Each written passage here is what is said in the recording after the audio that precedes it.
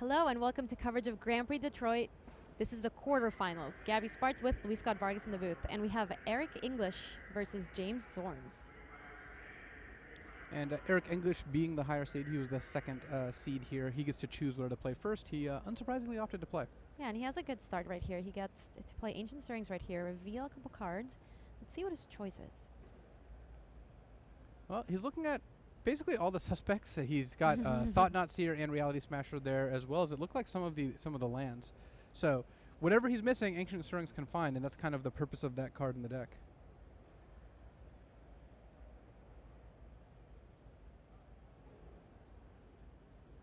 See what Eric goes ahead and reveals. He has hand of like World Breaker, Talisman of Impulse, Reality Smasher, and 2 lands. It looks like. So he's deciding what will combine with those the best. It looks like he's opting for an Eldrazi Temple right here. So that's going to be his choice. Ancient Stirrings to the graveyard and a pass back to James. James is going to leave with a Misty Rainforest. And I would expect James to start with one of the blue cantrips, whether it's like Serum Visions or something like Gitaxian Probe, which you generally pay for 2 life, and he's going to be able to try to set up his turn too. And it looks like a Serum Visions. Yeah, so Serum Visions, it's a F&M promo version of it. It's pretty cool. Yeah, it's definitely something. And James is going to leave one of the cards on top? Definitely something. All right, so untap back to Eric. It looks like he finds an Oblivion Sower right here. Eldrazi Temple means a Talisman of Impulse for Eric. Pass back to James. And the card most relevant in this matchup, game 1 for Eric, is Thought Not Seer by a lot. It's the card that can disrupt James from winning, especially since James has a slightly faster clock if Eric isn't, doing the old turn 2 Thought Not, turn 3 Reality Smasher thing, which it does not look like he's doing. And James is this deck's set up to win by turn 4 a decent amount of the time, especially if James has a turn 2 Electromancer here and it survives. I've played various Storm decks a lot, though I haven't played this particular list. I usually have Pyromancer Ascension in my deck instead of Gifts, as I mentioned before. But if you play a Electromancer and then you untap with it next turn, you win the game on the spot, I don't know, 80% of the time. Some pretty high percentage, because Electromancer is a 2/2, makes all your spells 1 cheaper, so easy to go off. It looks like we're actually, oh no, it's a Manamorphose, so not quite the Electromancer. It doesn't rule it out, though. Yeah, it's true. And I think James might be trying to draw into it. Looks like Thought Scour right here. Yeah, he's not going to play an Electromancer this turn, presumably. So given that, he may have chosen blue in order to just play two cantrips this turn. Yeah, it looks like it. Gitaxian Probe. Let's take a look at what's going on in Eric's hand. We have a Ghost Quarter, Eye of Ugin, Oblivion Sower, a World Breaker, and a Reality Smasher. No interaction if he does manage to find something like an Electromancer, though. No, next turn Eric can play either an Oblivion Sower or a Reality Smasher, and then the turn after that he can play a World Breaker. World Breaker at least kills a land, but I think if James is able to even next turn play an Electromancer, he's going to be able to win before he dies fairly easily.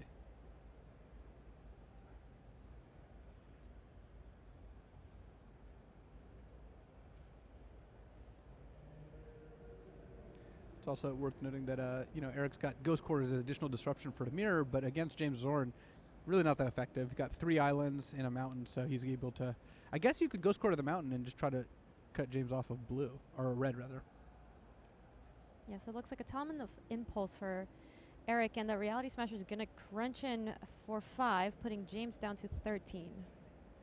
James untaps. And see, even like a follow-up Reality Smasher here, that actually wouldn't kill James. He'd fall to 3, but he'd presumably be able to win on the next turn. James has Gifts Ungiven in hand, so James actually can make a play, which is pretty funny, which is he can play like a land this turn, just pass, and then end of turn go Desperate Ritual Gifts, and then untap, and if he's got enough rituals, he might be able to go off. He cast enough spells, cast Grape Shot, and then flash Grape Shot back with Past in Flames. Without Pyromancer's Ascension, how quickly can this deck combo off versus the regular Storm deck, Luis? It's, I think, a little bit faster than the regular Storm deck. Pyromancer Ascension is not even that fast of a card, but it's less resilient to disruption. That's part of the problem, is that the Storm deck with Ascension, it has 4 Ascensions and 4 Electromancers, and if either of them live, they're in pretty good shape. This deck is more all in on Electromancer, but I think that's better for this metagame. You'd rather be faster, and a lot of these Eldrazi decks just don't have that much disruption, so you'd rather just have more rituals, have gifts, and just have more chances to win. So I guess they have the same number of actual rituals, but the gifts essentially act as extra copies. So Gitaxian Probe for James. James already really knows the content of his hand. Yep. Yeah, James really doesn't want to fall to 10 because then 2 Reality Smashers kill him, but he can see that Eric only has 1, so likely James isn't going to die this turn. He has to expect his land to get World Breakered, though. He has another Gitaxian Probe right there, too, so he could put himself to 9 if he chooses to pay with Phyrexian mana. He's going to play that Steam Vents tapped. There's a Goblin Electromancer, and he's at 11. So he finds the Electromancer. Now he's just passing it. If Eric doesn't find a way to deal with either the Electromancer or play something like Thought-Knot Seer, could be tough. And looks like it might be Eric's day here. That appears to me to be a dismember. I thought that's what it was as well. So Reality Smasher comes in, putting James down to 6. Ghost Quarter, 4 mana. World Breaker destroys Steam Vents. Well, yeah, exile it, yeah. And Dismember takes care of the Goblin Electromancer. Wow. That was a brutal draw step for James. An incredible draw step for, yeah. It was incredible for Eric. Yeah. I agree on that. James is less of a fan of it since he saw Eric's hand. You know, that's one of the biggest drawbacks to Gitaxian Probe is that it just shows you how lucky your opponent got. You get to know when they topped it. Yeah, so it's a lot less fun to know. Like, if he didn't know Eric's hand and Eric dismembered the Electromancer, James could live his life thinking, oh, well, he had an Electromancer.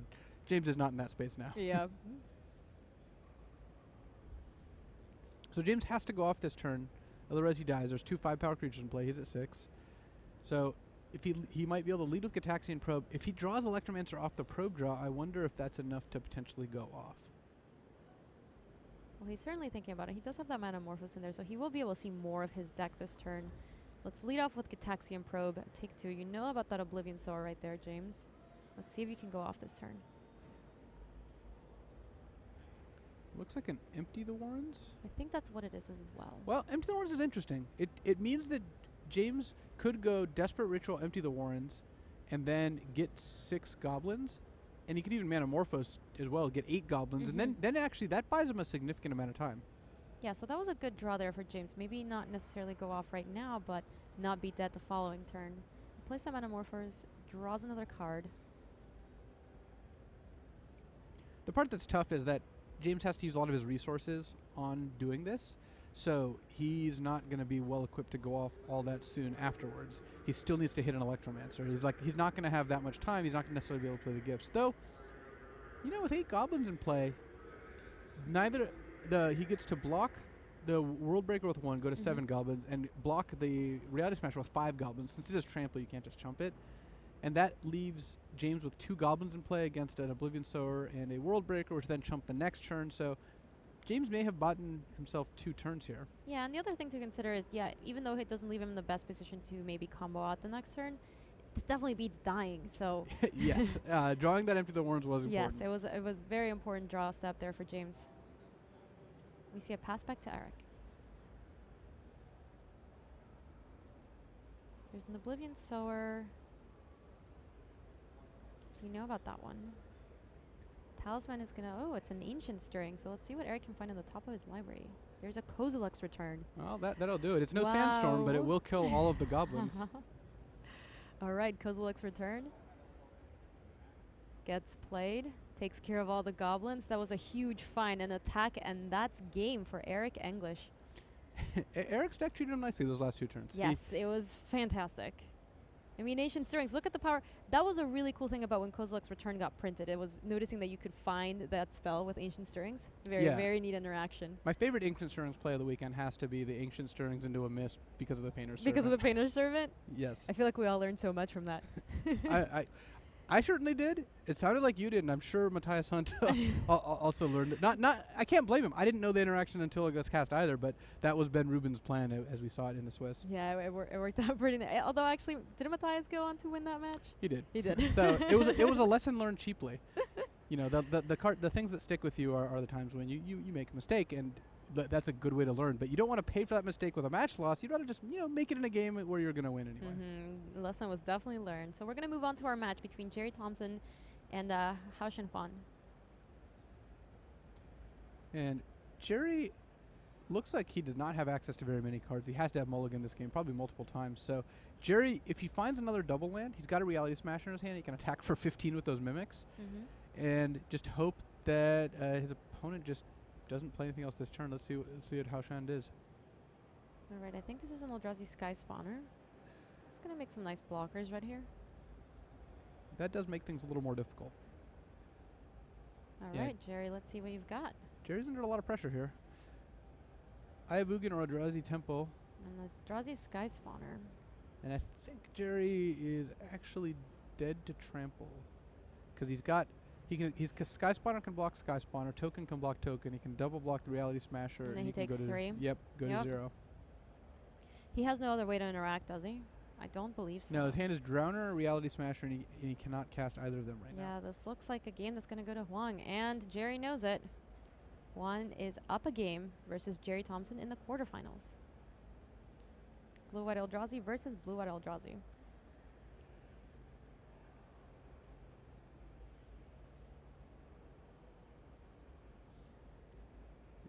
Looks like maybe moving to... Yeah. And we're moving over to the match of Ralph Batesh versus Ronnie Rittner. Looks like Abs and Company versus Red-Green Eldrazi. And Abs and Company up a game here. It's one of the few non-Eldrazi decks in the top 8 defending the honor of the rest of the world. And worth noting, there's an Urborg in play. That Verdant Catacombs being tapped for mana is in fact legit. All right, so taking a look at their deck lists. This is another one of those go big Eldrazi lists. Yeah, and the 2 red-green decks that made the top 8 were both kind of in that style. We've seen this matchup a lot this weekend, Abs and Company versus a flavor of Eldrazi. Who do you think it ended up favoring it? We've actually seen Abs and Company deck have quite a bit of success. Yeah, it seems like, it's funny when when we do coverage, we have this kind of like fishbowl view where we see the matches that get played in the feature match area, but we largely do not see the matches that don't. We might hear the results, but we might see Abs and Company beat Eldrazi the majority of the time, which I believe is what we did from the booth. But there are 6 Eldrazi decks in the top 8 and 1 Company deck. So I don't know how that fares in proportion to how those decks were played, though. Because if half the field is Eldrazi, that makes a lot more sense. Or if half the top 100 was Eldrazi. Right, because half the field is in Abs and Company, so it's less likely to be ours represented. So Ronnie actually tapped their 2 mana for that Endless one, which is interesting because we know he has a Dismember in hand, and now Ralph can definitely get a read for that as well. And that also lets Ronnie leave up Relic of Progenitus, because it might be the case that he needs to pay 1 to exile everything. Tapping to get 1 card is usually pretty good, but having the extra mana up is critical. So Thought-Knot Seer is the draw for Ronnie. And Ronnie here with none of the lands that he actually wants to see. These are all regular lands, none of the ones that tap for 2. And his hand is just jam-packed with Eldrazi.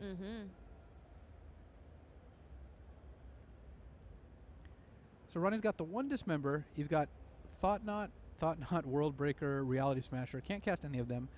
He has to give a little bit of thought to just sacrificing the Relic to draw a card. But right now, it looks like he's not going to. All right, so Ralph's going to go ahead and crack that Windswept Heath. Puts him down at 21. Relic of Progenitus being very good right here in this kind of matchup. Temple Garden is a land for Ralph. And we've seen this Company deck get some pretty explosive draws. One of the reasons Ronnie's leaving up mana every turn is that Ralph could just go Viscera Seer, Court of Calling very easily and just go for the win. So, I mean, there's a Relic of Progenitus in play. That makes it a little more difficult, but the 2 copies of Kitchen Finks means that you actually get to play around Relic, and it's really the Dismember that's stopping Ralph. And he potentially doesn't have those combo pieces in hand, but the Dismember would break up the combo if he did have it. And Ronnie wants to play in such a way where he is being very mindful of that, and that's how he's been playing so far this game. We have seen Company decks play around Dismember for many turns. That was our top 8 winner then. Indeed we did. Noble Hierarch is the play for Ralph this turn. All right, Kitchen Finks is going to rumble. Got to be tempting to block with Matter Reshaper, because that just gets you closer to the lands you want to hit. In fact, if I'm Ralph, I'm not even super happy about trading attacking for it. here? Yeah, that's what I was thinking. So Kitchen Finks comes back with a persist counter. The Matter Reshaper also is going to get to flip a And card right here. And they're pointing out that because it's not Ronnie's turn, his ability is going to resolve first. The Kitchen Finks persist goes in the stack, then the Matter Reshaper ability. So first we reshape Matter. Ooh, that's a spicy one. Can Ralph put that, or Ronnie put that into play? Does that cost 3 or less? No, but he's sitting. He's waiting to be put into the battlefield. Yeah, Like, put me in, coach. It's going to be a while before Ulamog hits. And Ronnie, of note, chose not to sacrifice his Relic of Progenitus. So he let the Kitchen Finks come back as a 2-1 instead of using the Relic. What do you think? Why would he do that in that situation? It seems like he wants to conserve the Relic for as long as possible and make it that much more difficult for Ralph to go off through it. So Ronnie in a bind here. He's got 4 mana. He could cast Thought-Knots here, but instead he's passing because he's worried about Ralph going off. Because even the Thought-Knot would take a card out of Ralph's hand. If Ralph has like double Court of Calling, then all of a sudden that he would just win on the spot. All right, so the second Kitchen Finks, the one without the persist counter, is gonna get in. And that gets to attack for 4 now because of the Noble Hierarch. Exalted, yeah, that's pretty nice. So pass back to Ronnie. Ronnie finds a Ghost Quarter. Not another Eldrazi land, but it is a land nonetheless, and he has a lot of Eldrazi in his hand waiting to come out. And that does let him cast the Thought-Knot with Dismember Up, which is I think exactly what he was waiting for. So here comes Thought-Knot Seer. Let's take a look at what's going on in your hand, Ralph. Yeah, I would like to see too. Path to exile, Kitchen Finks, and an Eternal Witness. So Eternal Witness, not as effective facing a Relic of Progenitus. Not that Ralph even has anything he could bring back. I guess he could have cast the Paths. Can expect to see a Path on Thought-Knot potentially. All right, well, while Ronnie thinks about his choice right here, we're going to head back to our first match. Let's watch Storm once again. We're watching Eric English versus James Zornes, and they are currently in Game 2. Blue-Red Storm versus Red-Green Eldrazi. Leading with a Gataxian Probe. Let's see what's going on in Eric's hand. Looks like a Seal of Primordium. And a couple of Thought-Knot Seers and the Talisman and the Nurborg. That's actually really good for James. Despite this being the top 8, Eric brought in Seal of Primordium potentially for Pyromancer Ascension, though because James has 3 Blood Moons in his sideboard, this could be a proactive measure for Eric to stop Blood Moon. One of the advantages of playing this Red-Green Eldrazi list, by the way, is it doesn't care about Blood Moon quite as much. It's got Talisman of Impulse as a source that provides colorless even through a Blood Moon. That does seem pretty beneficial, especially since Blood Moon was one of the ways that people wanted to try to attack the Eldrazi deck, so having something like Talisman does seem pretty good in that situation. Steam Vents is a land for James, and pass back to Eric. It looks like James brought in Shattering Spree as well, which, again, I think these players actually do have information based on how they're sideboarding. They either know the deck list or maybe they actually got them in the top 8. They get the deck list in the top 8. Because Shattering Spree is an answer for Chalice of the Void, which Eric has access to 3 of.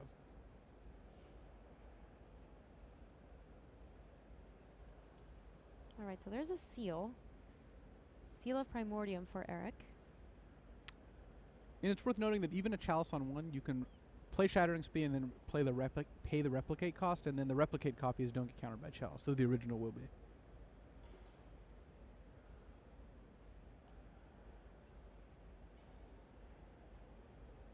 Which of these players do you think benefits more from boarding right here?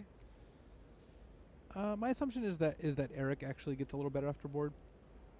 Chalice of the Void and Relic of Progenitus and Lightning Bolt are all cards that are fairly effective against James. Though I guess you don't really want to board in Chalice and a bunch of 1-drops, given that you want a Chalice for 1. But you know, a card like Blood Moon, which actually James has in his hand. First of all, I don't think it gets around the Talisman of Impulse all that well. Also, Eric does have a Seal of Primordium, which is looking pretty good here. Yeah, so Blood Moon for James, but there's still that Seal over on Eric's side of the battlefield. Seal's going to sacrifice. Down goes the Blood Moon. Eye of Ugin and Thought-Knot Seer. Very nice turn here for Eric. Yeah, drawing that Eye of Ugin was quite good. So let's see James' hand. Wow, James is not close to going off at all. His hand is 2 Shattering Sprees, Bastion Flames, and a Grape Shot. Like, he just doesn't have any fast mana or any card draw.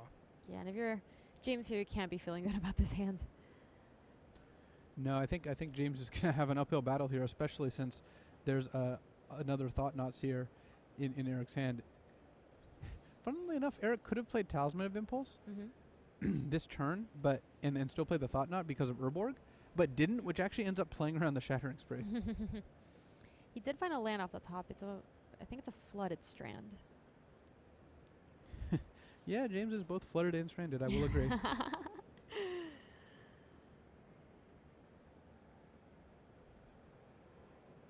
Yeah, one of the disadvantages to playing a deck like Storm. I think the deck's awesome. I really like playing Storm, and I think it's a very good deck.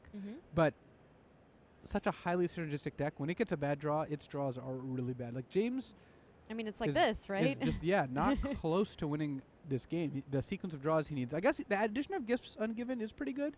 Gifts by itself might be enough to pull him out of this, but with what he has currently, he's not going to be able to mount much of a defense at all. Yeah, and Eric has an Eldrazi Temple too, so he can start deploying a lot of things in his hand right here. Talisman comes first. Down comes Thought Knot Seer. More than likely hitting the Past in Flames if that's still sorry, that already got hit. More than likely hitting the Grape Shot, just cleaning up here. Yeah, so Grape Shot down. Just 2 copies of Shattering Spree on the land at this point for James. James is going to crack the Misty Rainforest, putting him down to 16. 16 is a lot worse than 17. My inclination is to not be on a 2-turn clock by Thought Knot Seer, but I think James is in a pretty tough spot either way.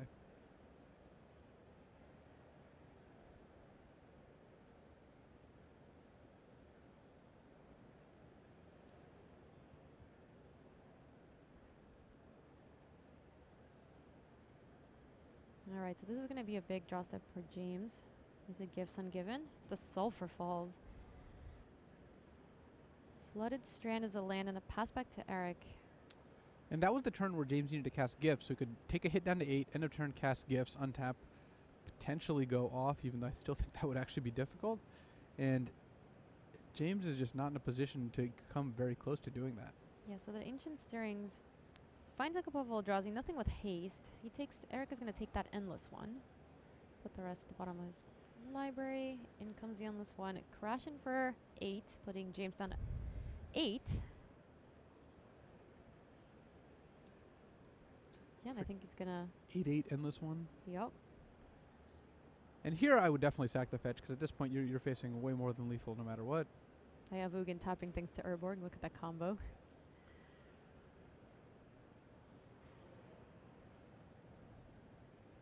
Is there anything that James can draw here at this point? Because he couldn't draw Gifts, but he can't go off. Honestly, I do not think so. I think James is going to look at his next card and maybe wish he had drawn a little better in the top 8. I think he was on the end of some unfortunate draws here. All right. Draw step. Let's take a look, James. It's a Blood Moon. Plays a Blood Moon. He sent a message. All the lands are mountains. I appreciate the message. Eric couldn't untap faster. In they come, and that's match. Eric English moves on to the semifinals over James Zornes. The Red-Green Eldrazi continue. The menace continues, and Blue-Red Storm players weep around the world.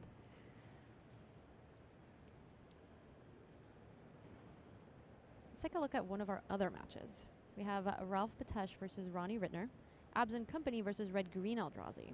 And we actually left this game in progress. This looks like the same game. It looks like... Indeed. It looks like Ronnie finally did end up using that Dismember, but Ralph isn't actually that close to dying either. And it looks like he did use that Relic of Progenitus at some point too, but there's a new one in the battlefield. And this is game 2, just to remind everybody at home.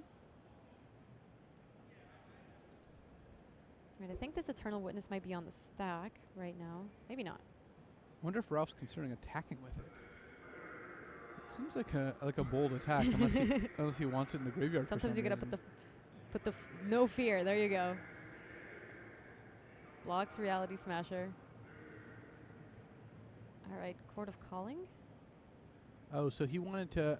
Now he's gonna chord for a Murderous Redcap to finish off the Reality Smasher, presumably, because the Eternal Witness got exalted from Noble Hierarch. And if you're Ronnie there, that looks suspicious, right? Would you still go for it? He's going to have to discard a card for this, but he doesn't have any in his hand. Well, Redcap actually gets around that because it's an ability. Oh. So Ralph was able to dodge the downside of targeting the Reality Smasher. So Ronnie wouldn't be surprised if he thought something like that might happen, but you can't just take 3. He's at 8. Going to 5 is a little ambitious. Well, luckily for Ronnie, he's got 2 World Breakers and he still has that Ulamog. Ronnie still hasn't found an Eldrazi land. But if he it looks like he's cracking the relic to try to look for one. So he's going to cycle that relic. Away go all the graveyards. He found an Urborg. Not an Eldrazi land, but it is a land nonetheless. There's a Kozilek's Return is a draw for him. Ronnie can play the Urborg. He has to tap his first Urborg, play the second Urborg, sacrifice one of the Urborgs, but then he gets to cast Worldbreaker and at least start getting onto the board.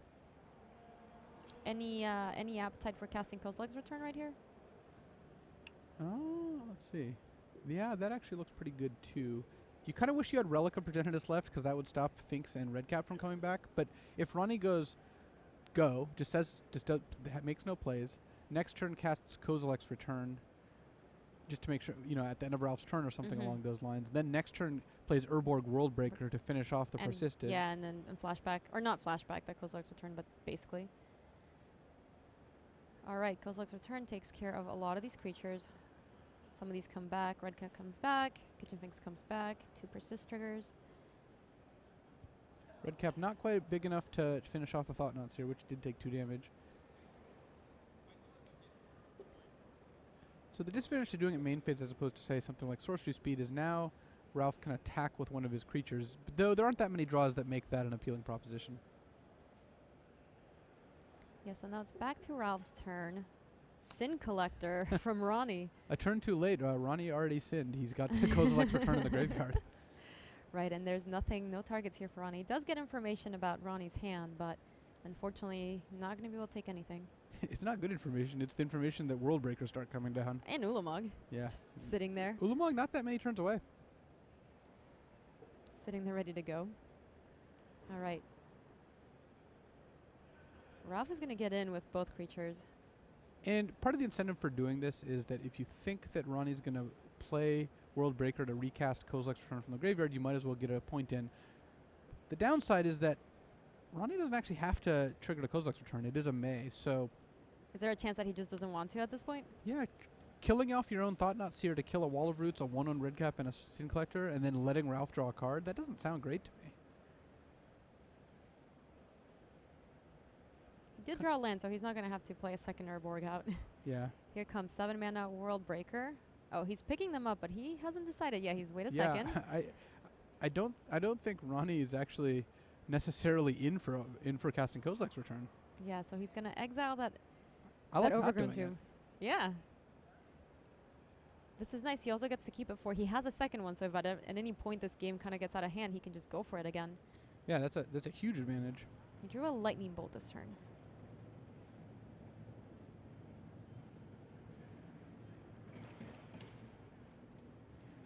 So Ronnie looks like he's going to use the double Urborg play to play Worldbreaker, but also just have a red mana untapped just in case. All right, yeah, so here you go. 1 mana floating, 1 red mana up just in case. Worldbreaker, targeting the second Overgrown Tomb. It's reduced Ralph to a single black source, but still has 5 white sources and 3 green sources, plus a Wall Root. So Ralph's doing all right on mana still. Yeah, so the Worldbreaker's going to rumble. The Thought-Knot Seer is going to sit back on defense. Ronnie wants to make sure he doesn't die to anything unpredictable at this point.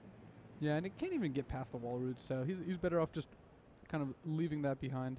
It's funny, the Worldbreaker or land exiling part has actually just not been relevant this game, so they're just 6 mana 5 or 7 mana 5/7s. Ronnie finds an Ancient Stirring, so let's see what he finds on top of his. Ooh, there's a Reality Smasher and a number of lands. But they're not even the double lands. Nope. There you go. Reality Smasher comes back in. He still has 1 left up. All right, everyone gets in. And Ronnie's hoping that Ralph just blocks Wall of Roots on Thought-Knot Seer, takes 15, then gets finished off by Lightning Bolt. Thing is, he did telegraph the Lightning Bolt a little bit by playing the Urborg so he could leave Mountain untapped. Ralph, I think, should be at least considered a possibility that there's a Lightning Bolt, but... Yeah, and that was the block, and Ronnie's going to go ahead and cast that Lightning Bolt, putting Ralph down to 0. Ronnie evens out the game 1-1. They're going to move on to a game 3 here. Taking a look at these players' sideboards, Luis. Do you think either of them improve? Is there anyone that do you think has a big advantage here? Ronnie is basically pre-boarded. I mean, he gets to board in those Relics of Progenitus. Those are useful. I think that they're a good sideboard option. But other than that, I mean, he's got 4 Kozilek's Return in his main deck. That's just the best card. He's got the 3 Lightning Bolts already. Those are pretty good. So I don't think Ronnie changes all that much. Ralph gets to board in. Thoughtseize if he wants it, Past Exile if he wants it. He's got an Intrepid Hero, so that's one you haven't seen in a while. That's so a spicy one. yeah, it's 2 and a white for a 1/1, and you can tap it to destroy a creature with power 4 or greater. So it just sits in play, gunning down Eldrazi. Though it does die to Kozilek's Return, Lightning Bolt, and Dismember, it's still, while in play, a very big threat. Yeah, it's pretty nice if you ever get to go Collected Company, find Intrepid Hero, and then he starts gunning down for the Eldrazi. It's pretty sweet if he actually manages to pull it off. Yeah, and it seems like an effective sideboard card. Also, it looks like Ralph brought in Sin Collector since it's not his main deck, and we saw him cast it that game. Again, that's a concession to Kozilek's Return. Kozilek's Return is a pretty impactful card in this matchup. It looked pretty good that game, and having targets of like Ancient Stirring, Lightning Bolt, and Dismember to hit is just a bonus. We also saw that copy of Sin Collector. Looking pretty good. Unfortunately, that game he didn't take anything, but... No, it was... not much was collected there. It ended up being kind of a whiff. Yeah. There are a lot of things that it can find, so that is nice for the one card, especially since he can tutor it up with any of his Chords of Calling.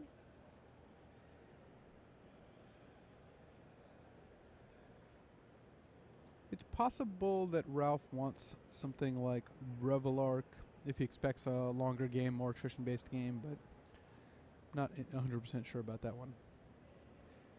I mean, it adds some level of resilience, right, to Kozilek's Return?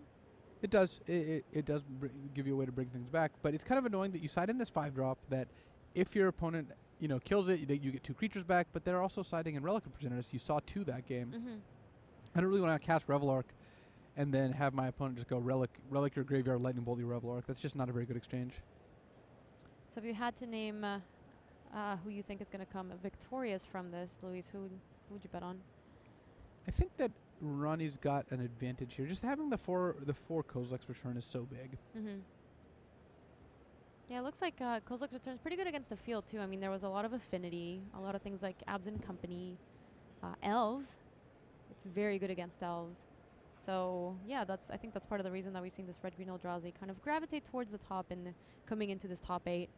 It even has utility against blue-white Eldrazi, though a lot of times you have to cast the first part of it for very little effect, but then you hope to play World Breaker and kill all their creatures.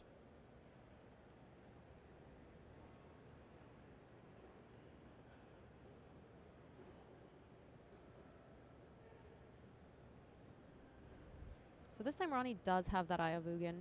I mean, he drew a second one, which is not really what he wanted to see. No, that is definitely not ideal. Yeah, so Noble Hierarch for Ralph and a pass back to Ronnie. Ronnie can kill the Noble on turn 1. He chooses to go for a Relic of Progenitus instead. What do you think about that? I would be really tempted to Lightning Bolt Noble Hierarch. It's pretty hard to get away from just killing a turn 1 mana creature. And it doesn't look like Ronnie has a Kozilek's Return in hand, because that would be one of the reasons not to. Godless Shrine is going to come in to play untapped. I think. Phyrexian Revoker. Wow. Yeah, naming the relic and another Noble Hierarch from the Noble Hierarch. Ralph Pass just back to Ronnie. all in on just Kozilek's Return not being a card. Well, so far we know that Ronnie does not have it, so he's going to have to close out this game fast. Endless One coming in for 2. And a pass back to Ralph. The Endless One for 2 doesn't actually stop the Revoker because of the double Exalted trigger, so Ronnie's going to have to either bolt a Noble or just bolt the Revoker.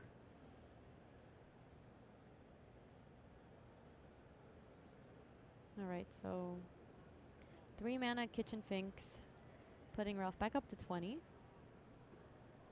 Viscera Seer. Ralph's only 1 card short of the Malira combo, and he has Revoker stopping that Relic. Horizon Canopy and a pass back to Ronnie. Do we know if Ralph has anything like Court of Calling or Collected Company? Because that would be very exciting. Yeah, that doesn't look like that's his last card. Ronnie has the ability to Lightning Bolt the Revoker and then to unlock the Relic, but he needs another land. Actually, I don't know if Ronnie has a non-eye land in his hand. Is he attacking with a Revoker? I think he is. Yeah, it looks like it. And it'll be a 4/3 thanks to the Noble Hierarchs.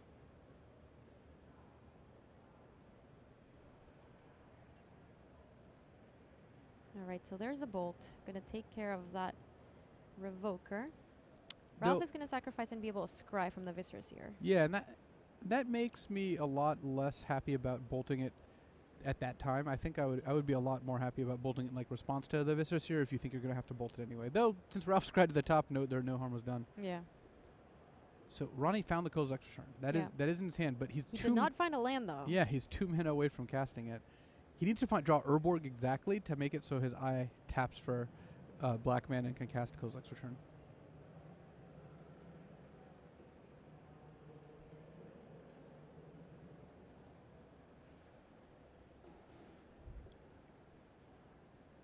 Kitchen Finks coming in as a 5/4. Noah Herrick has a lot of extra value.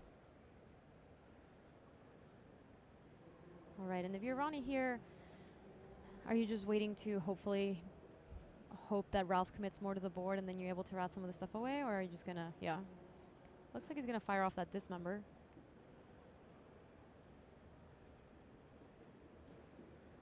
Ralph has a response. He's gonna Abrupt Decay the Relic now that Ronnie is tapped out.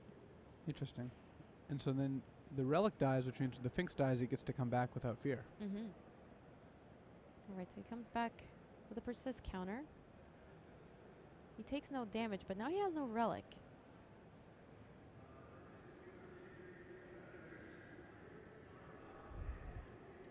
So Ralph's definitely ahead here. He's got a lot of mana. He's got now just the Viscera Seer since the Finks is no longer like in combo mode. Mm-hmm.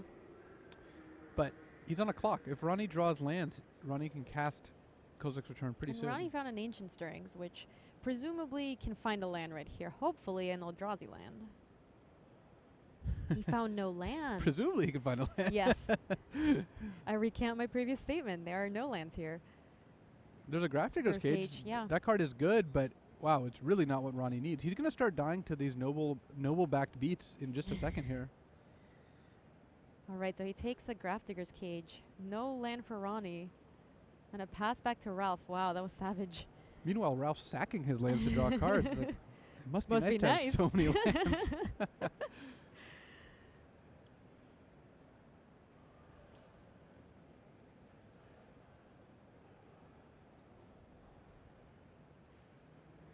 At the very least, the Finks can come in for 4. The thing is, Ralph really knows he's got an opportunity here. He's got access to a ton of mana, and Ronnie's just sitting there, so he really needs to press home that advantage. All right, so it looks like 1, 2, 3, 4. This looks like a Quarter Calling if I've ever seen one. 5, yeah. So he's going to tutor something else. This is especially nice knowing that Ronnie does have the Grafdigger's Cage in his hand and not currently in the battlefield. So Cord for 2, get Anafenza, and what that does is it gives Ralph all the combo pieces. He just needs to play any creature to bolster onto the Finks to make it so when you get sacrificed, he doesn't have -1/-1 counter. Yeah, so here we go. Takes that counter off. Gonna represent the loop. And Ralph should be at 99 plus life now.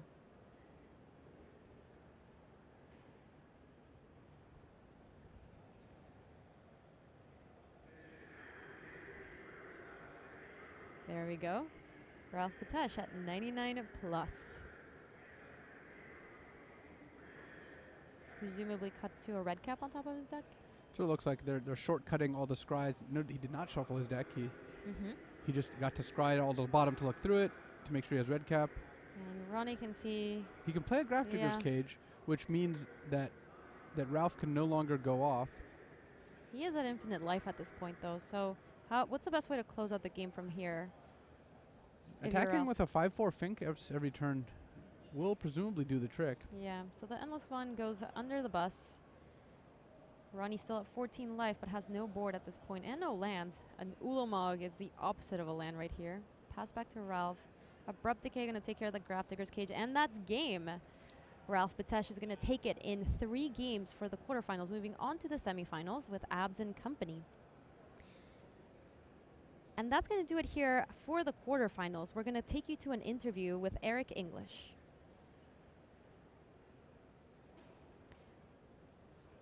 We're going to take you to that interview in just a second. But we're going to get to hear about how the quarterfinals went for Eric.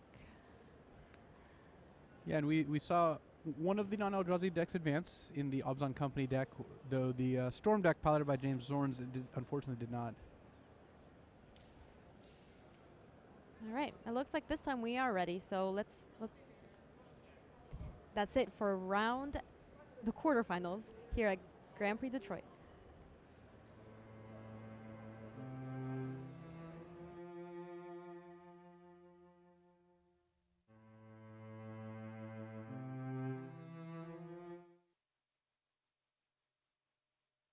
coverage of Grand Prix Detroit. This is Gabby Sparts with Elise Scott Vargas.